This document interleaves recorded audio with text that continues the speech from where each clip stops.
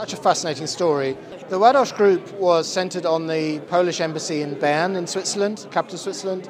Ładoś, of the name, was Alexander Ładoś, who was the Polish ambassador in Switzerland.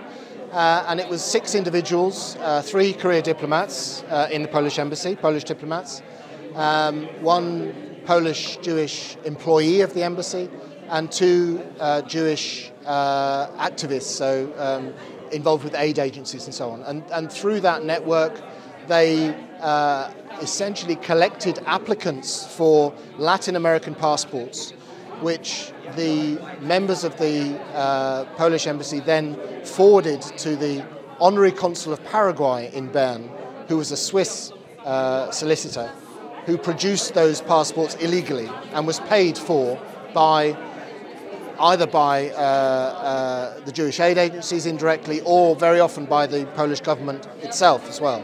Those passports were then sent back into occupied Poland and later on in the war to occupied Holland as well, but primarily Poland, with the intention that it would essentially put the brakes on the deportation and murder of Polish Jews. It's, I think, a crucial addition to our knowledge of the Holocaust and our knowledge of Holocaust rescue. So we've had this event this evening at Trinity College Dublin, which was very well attended. I think we had, I'm guessing 150, something like that, 150 people.